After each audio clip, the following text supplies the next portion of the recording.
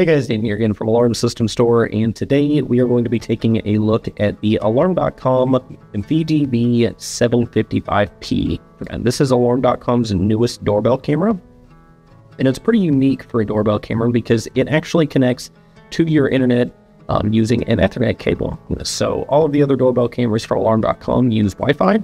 This one is the only one so far that has an Ethernet connection, allowing you to actually hardwire the unit.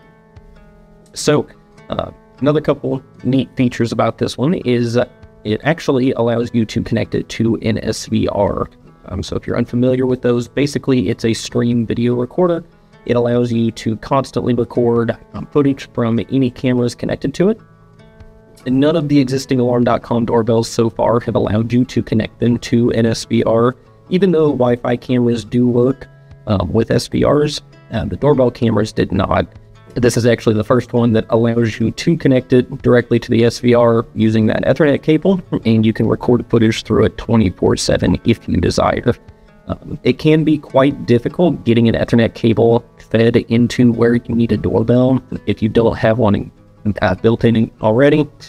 However, depending on how your doorbell and wires were run originally, you may have enough room to feed one in.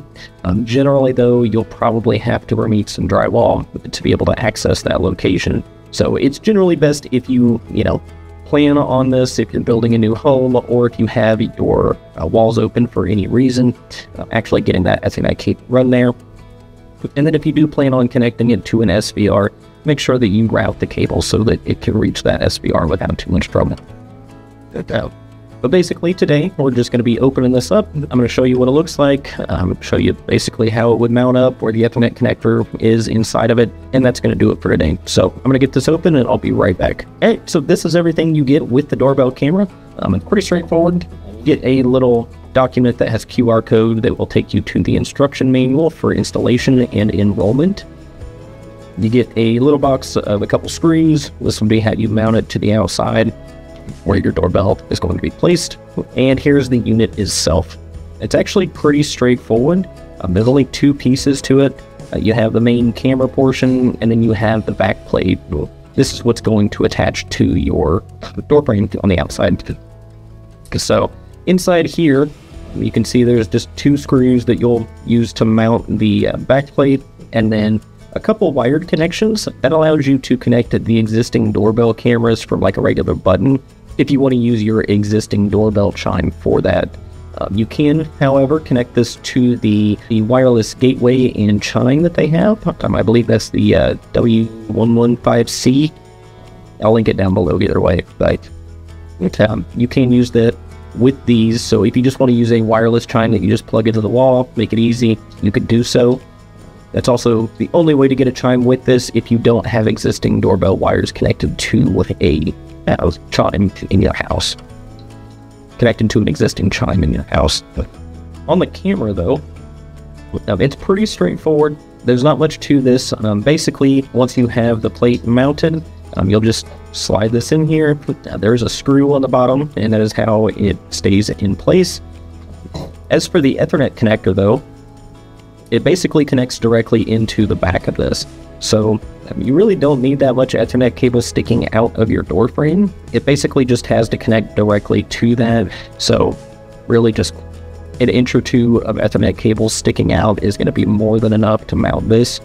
You basically just plug it right in, mount that up, and then if you're not using the existing wiring, like I said, you will need a power over Ethernet connection, meaning the power for this is actually going to come through the Ethernet cable.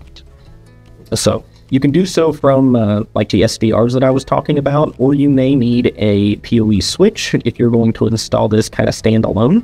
A PoE switch, it goes for pretty cheap, or you can get a PoE router, which allows the router to actually power any devices that are connected to it. But that is the main power source for this camera. Otherwise, just to go over some features, this basically has all of the neat features that other Alarm.com cameras have. It uses video analytics, so it can determine, the difference between humans, animals, cars, whatever the case might be. So you won't get notifications unless you specifically set it to pick up, whatever it is you wanted to see. So if you only want it to trigger when a human walks by or whatever the case is, that is the only thing it will actually capture motion for. This does have two-way audio, just like all the others, so you are able to speak through your app. You can speak out of the camera, and whoever's on the other side can speak to you through it. This camera features 1440 by 1440 resolution, and the reason it's 1440 by 1440 is that the field of view is actually a square, whereas normally Alarm.com doorbell cameras kind of use more of a rectangular size. They kind of shorten the tops and bottoms of what it can see to kind of extend the left and right viewing area. However, this one uses 150 degree by 150 degree viewing angle. You will want to take that into account when you're mounting this.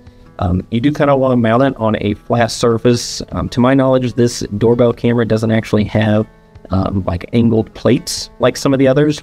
The other Alarm.com cameras have like a little plate you can put behind the back plate, and that changes the angle slightly. I think it's like anywhere from like 10 to 30 degrees. So you can kind of angle it as needed with those others. However, this one, I believe, just has to mount basically flat. So you may not want to actually do it on the door frame of your door. You might want to move just to the side of that and kind of go into the siding so that it sits perfectly flush against the wall. Unless you need a way to kind of angle the mount, you could, potentially come up with any sort of solution, just like a little piece of wood that's angled at the way that you need it, so on and so forth. Just make sure that you can still get that Ethernet connection to the camera, and you'll be good to go. But that's really it for this camera. There's not a whole lot to it. Like I said, it's just these two pieces. You mount this, stick this in it, screw it in, and then you're good to go. The enrollment and all the features that you'll find for the camera are going to be done through the Alarm.com app or the Alarm.com website. They do have a basically a step-by-step guide whenever you choose this as the device that you're going to be enrolling. So as long as it's connected to your internet and it's getting power, it should be pretty simple and straightforward. We don't have to go through the whole Wi-Fi connection thing that you do with the other doorbell cameras, so on and so forth. So it should be even quicker than most. Just keep in mind if you are planning on getting one of these. Just keep in mind if you are planning on getting one of these, the hardest part is going to get that Ethernet cable run to your door. So make sure you have a good plan for that prior to purchasing the unit.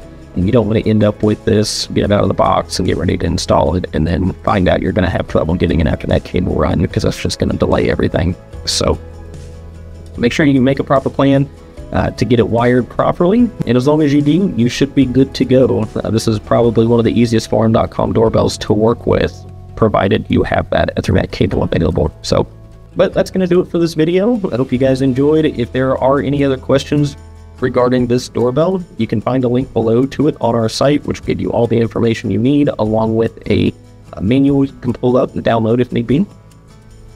And if you want to check out any other Alarm.com products that we carry, I'll leave a link below. Just head to our website.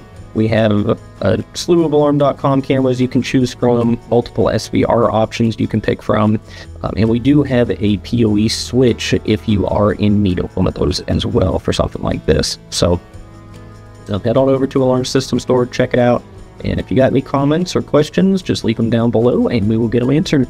And don't forget to like and subscribe, and I will catch you guys on the next one.